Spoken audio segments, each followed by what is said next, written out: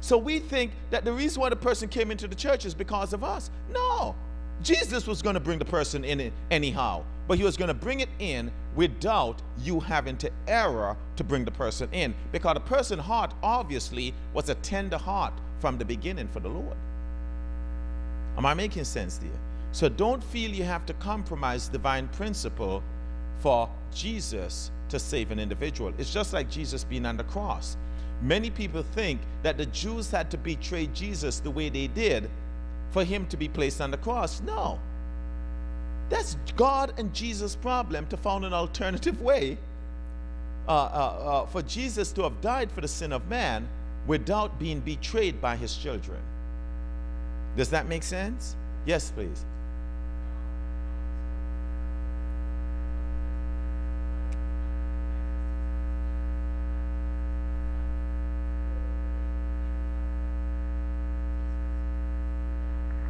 Sister Evans said she just worked with a family. The husband used to be a Seventh-day Adventist, or is he currently?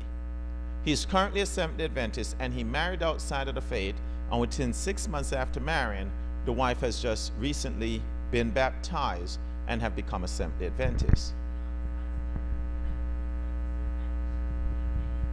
Right? Here's what normally happens, just to give you some heads up. What normally happens is that these new believers, like for example, when you marry outside, the person that you marry, when they come in, they realized that you went outside of God's will. Once they begin to understand the word, and it makes it difficult for you to witness to them. And then here's another thing too that normally ends up happening. The person who came in behind normally become a stronger believer than the one who compromised. And the one who compromised tend to become a hindrance to the new believer, many times because of the fact that the one who actually came in later, they're like, oh, I want to add here, I want to add here. They're like, no, no, no, you don't have to do all that. You don't have to do all that. And the same shaky faith that the first person had in the beginning, they'll have that consistently all through the relationship. But now, let me ask you a question. Can these relationships be salvaged in terms of a Christian walk? Most definitely. A perfect example is the story of David. When David set up his right-hand man to be slaughtered that he can have his wife. And then you see that the first child that David had died. Why did the child die? Because of the way that child was conceived. Now, saints, you may say, but Brother Luke, what about you? You were conceived like David's child too? I said, yes. And many of us have been. But there's certain individuals that have certain relationships with God that understand God's will in a certain way, that when they step out, there's a little bit more responsibility that are held to those individuals. That's why it says, you know, basically to the degree or to the level that you're at, you know, the accountability is held. It says, therefore to him that knoweth to do right and doeth it not, to him it's sin. Individuals who have a greater understanding of God's will and go their separate ways are held at a higher standard than individuals who don't have a greater understanding. Am I making sense there? However, look at David's situation. We saw that after David did what he did, he repented, didn't he? What happened to the next child? Who's the next child? That Solomon. And what the scripture says that God did what? He loved him. Come on now, saints, you didn't hear me. The second child that came out of that adulterous, murderous relationship, what did the Bible says? And God loved that child. So what does it say? It basically teaches us that even in error, if we come before a holy God and humble ourselves and ask for forgiveness, Jesus can take grapes or sour grapes and make good wine. Am I making sense here? He can take something that was bad and make it good. Now let me ask you a question. If someone has gone outside of the faith and marry and they realize that they have erred, should they then divorce? Oh no. Absolutely not. Absolutely not. You know, so I don't want people to think, oh, I marry out the faith. Like I was talking to a young lady the other day, and she married outside of the faith. And when she realized that she had married outside the faith, she actually went and had the marriage annulled. I'm like, what's that? You know, I said, you know, if you don't mind me asking, my dear, what is annulled? She's like, you know, it's just like it had never been. I said, what do you mean? You know, not that I didn't understand her, because I went to a Catholic college myself. Not that I didn't understand her, but with God's children, there is no such word. Am I making sense to you? Saints, you'll be surprised. And here's what normally happens too. If the parents do come in, guess who normally is lost? The kids. Kids are lost. The kids are lost. Many times the kids are lost. You know, I remember I was working with this one young lady, and she was a single mother. She wanted a man in her life for her son. Do you know what happened? She did find someone. And you know what happened when she found this gentleman? This gentleman turned her child out. Come on, saints, you don't understand what I just said. What did I just say, saints? He actually turned the child, made the child perform homosexual act. And him and his buddies took advantage of the child. And later on, I was able to sit with this young lady, and the very desire she had turned out to be one of the bitterest item that have ever occurred in her life. So what are we saying? We're saying that it is best to let the Savior choose for us, and you'll find that you may have certain desires and certain needs, but it's best to just leave it alone. Leave it alone. You know, leave it alone. Do you know that the Lord does have someone for each one of us? There's some of us that, you know, maybe it's not the Lord's plan for you specifically to be married, because he may have greater work for you. But for the others, he has someone specifically for you and I. And I'll tell you a story. I have a sister, twin sister to be exact.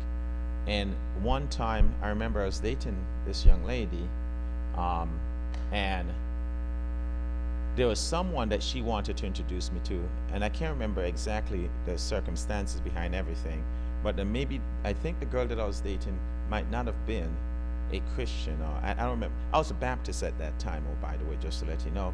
And the person I was dating, I don't remember what religious background they had, but the girl that my sister wanted to introduce me to was a Sabbath keeper, not a Seventh-day Adventist Sabbath keeper, but a Sabbath keeper.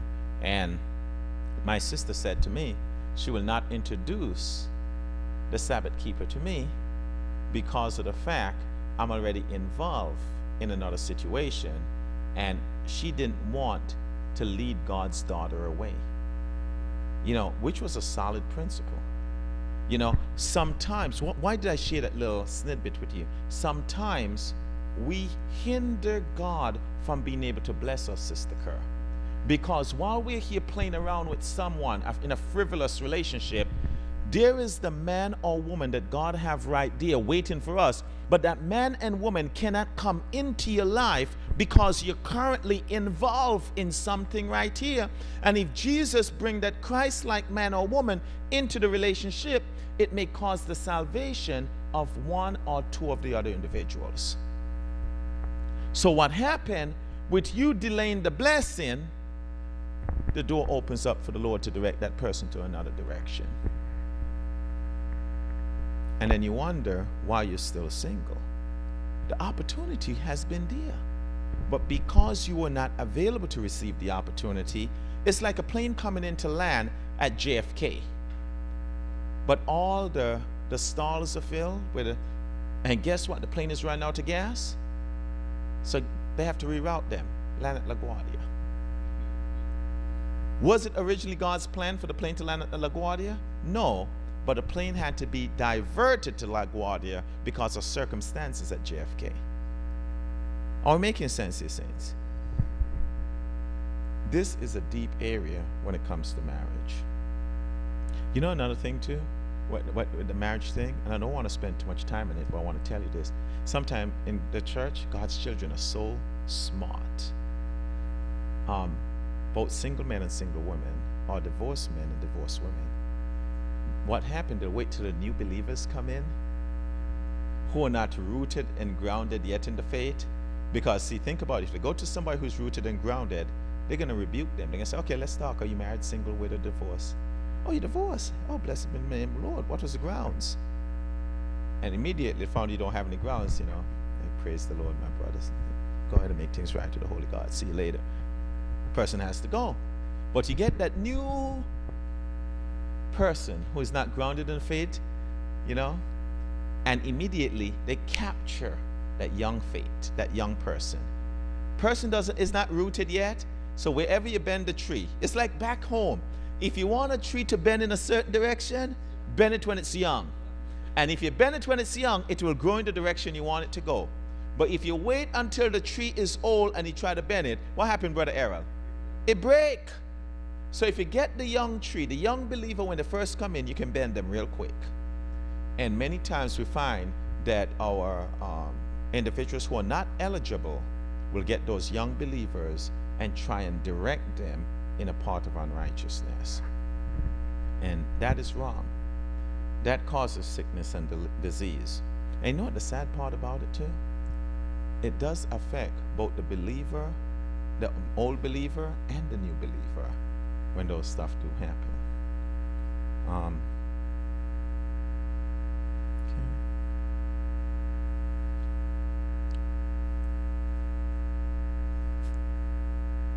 Let's go on here. Tell you another story about that marriage situation. Another thought came to me. I want to add one more thing to that. I remember another story. Gentleman used to be a Seventh-day Adventist and he had backslided. He was living with his girlfriend for about 16 years. They had a 16-year-old daughter. And he came down with cancer and diabetes. He came to one of the lectures that we were having, just like we're having here. And after he came to the lecture, he invited me to come to his home to answer some questions about his ailment. And he says, Brother Luke, I have a question for you. Could you please tell me why I am sick? You know, I said, well, you know, Brother so-and-so, I can't give you all of the details or tell you all of the reasons why you're sick, but there are a few things that I do see that I can share with you.